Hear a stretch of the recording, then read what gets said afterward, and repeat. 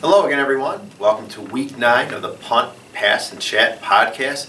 Pick 6 video. Unbelievable. Wow. 1 week off and he still nails it. We're back. Call him Chris the Hammer Sciria. Yeah, we had a little bit of scheduling conflict, I guess is the best way to describe Put it. your whining, Chris. But we're back. We're not live. Hollywood over here, he's a tough man to get a hold of. We're back, though. Well, anyways, hope everybody's had a good couple of weeks, and we're happy to be back, and we're picking 6 NFL games. And last week I was 4-2. Robert, I believe, was 4-2 too. 4-2 too, yeah. Yeah. So we'll get right to it. Our first game is New Orleans at the Jets.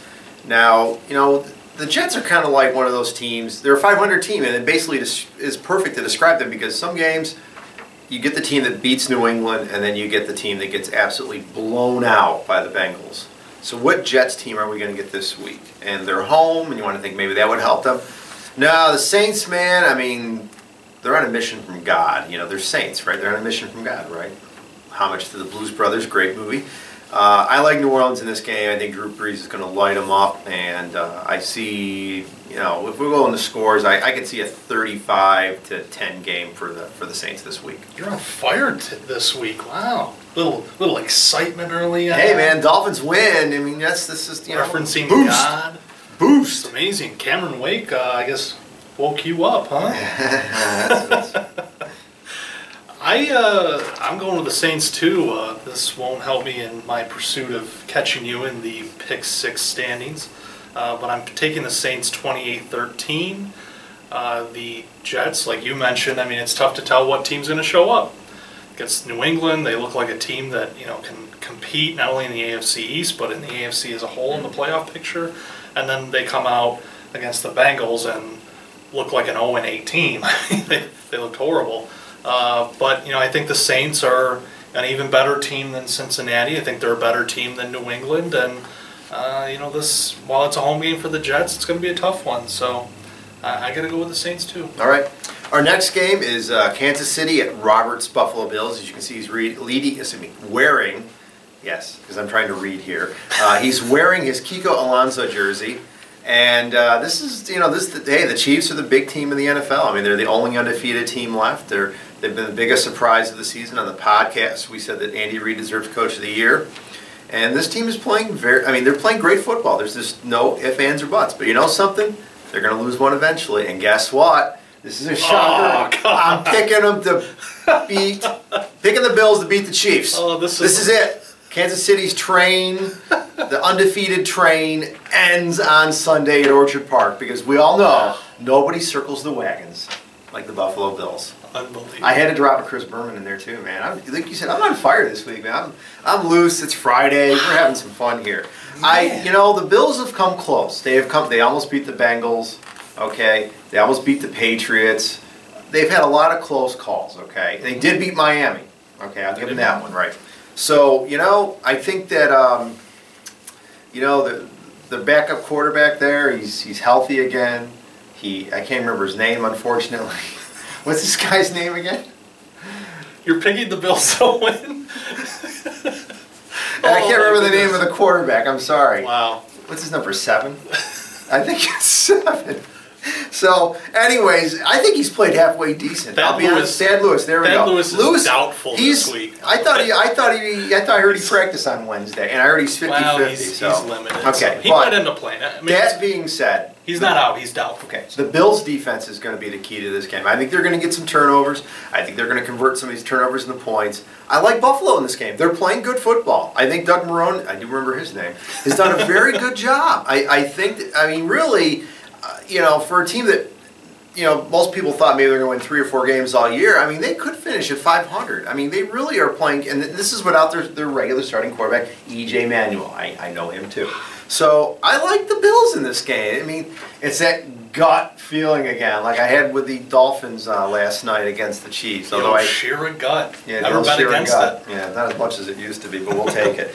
So, anyways, now it's your turn, and I'm sure you're picking Buffalo, right? I'm actually. For the purposes of the Pick 6 video, I'm picking against them. Woo! I'm taking the Chiefs to maintain their undefeated record. 20-10 I had the score down as. I think it'll be a close game. But if Thad Lewis can't play, the quarterback picture gets kind of questionable there. And we talked about this on the podcast with Kansas City. I mean, their defense has played well, so it's not going to be easy for the Bills to do much on offense. But like you said, what can the Bills do on defense? That's really where the X factor comes in. If they can keep hold the Chiefs in check, this is a close game, and they could very well win the game, like you're predicting. But I just think the Chiefs are, they're healthier, they're better. I think they win this game, even though it is a road game for them. Okay. Our next game is an interesting matchup. It's San Diego at Washington. Little AFC West versus NFC East there. A little bit different than what we're used to. And, there's always something about a team that from the West Coast playing on the East Coast, that early start for them. I like Washington in this game. I think they're playing better football. I think this whole Albert Haynesworth distraction is going to help this team rally behind Mike Shanahan too. I like that, a little boost there. So San Diego, I think, is a very good team, and if this game was in San Diego, I'd easily be picking the Chargers. But I just like the Redskins. I think RG3 he's due for one of his breakout game type thingies, where he rushes for more than 100 yards and breakout game type thingies. Yes. We're winging it here. There's no second takes here. Okay, this is all became a improvised. Podcast featuring two 11-year-old girls. So, anyways, I'm not even gonna reference One Direction. If we're gonna go there. I like the Chargers in this game. I'm sorry. I like the Redskins in this game. Sorry about that. I like the Redskins in this game, 20-17. I'm taking the Chargers. Ooh. 2 out of 3 we disagree. All right. Yeah. This could be the week, folks. Taking the Chargers, close one. I'm going with a 27-24 score. The Chargers showed us something against the Colts. This team has talent. They've got Ryan Matthews going. That was always a big question mark. Danny Woodhead kind of started off the season.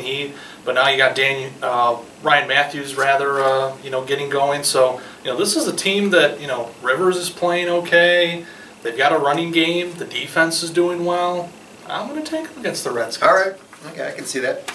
Next game is Pittsburgh at New England. And, a couple of years ago, this really was the AFC Championship game. But Steelers are kind of falling in hard times. The Patriots somehow just keep doing it. I mean, they pull victory out of the jaws of defeat, seems like every week now. So, Tom Brady. I mean, that's it. I mean, really, and I'll give Belichick credit. He did a pretty good job coaching there last week against the Dolphins. And I think that's the difference in this game of those two guys. And somehow New England will find a way to win, and they'll win this game. I would say maybe 24 to 14.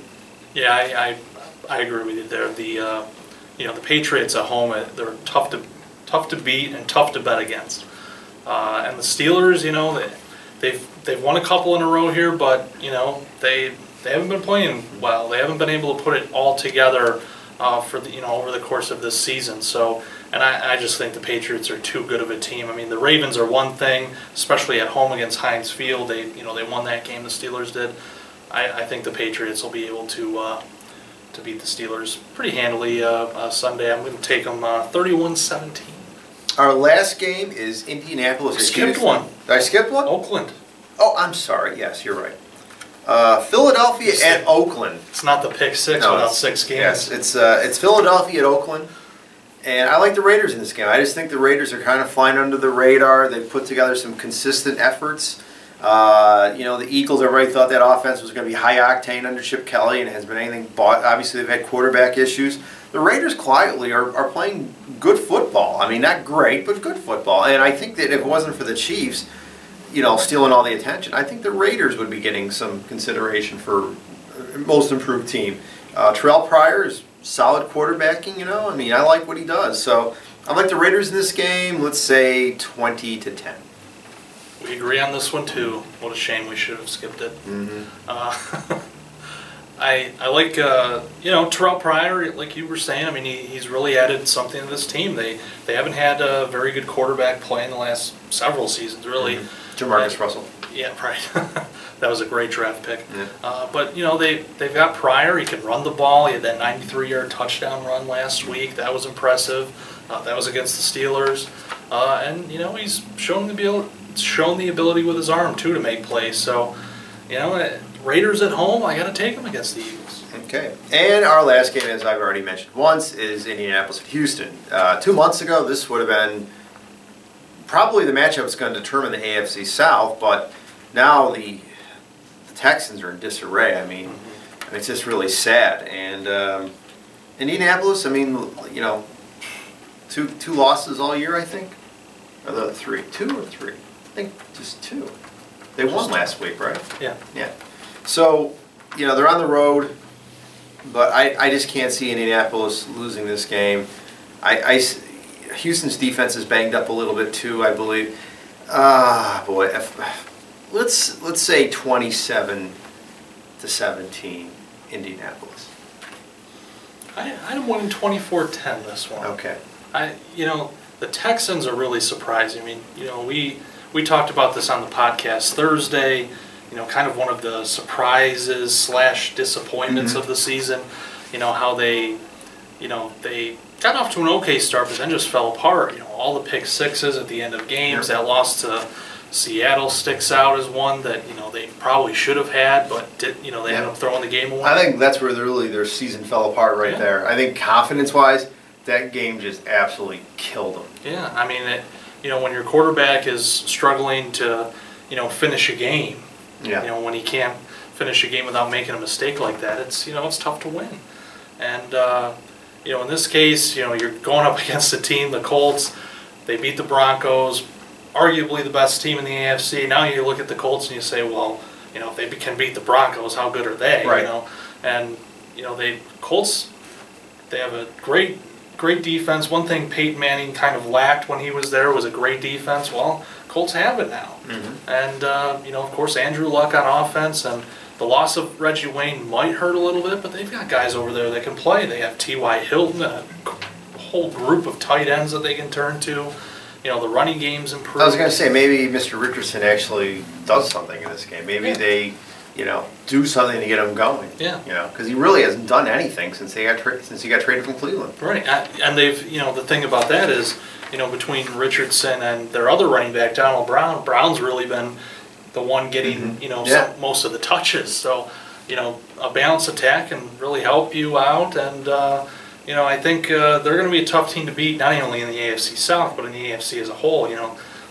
We could see the Broncos and Colts again in the playoffs sometime. Possibly. Which would be a great game. Yeah. But for this one, Colts 24, Texans 10, and I guess that wraps it up. It does wrap it up, and we appreciate you folks listening, watching, reading, whatever. We really do appreciate your time and everything, patronizing our wonderful multimedia products here at auburnpub.com. That's right. And until next week, enjoy the games.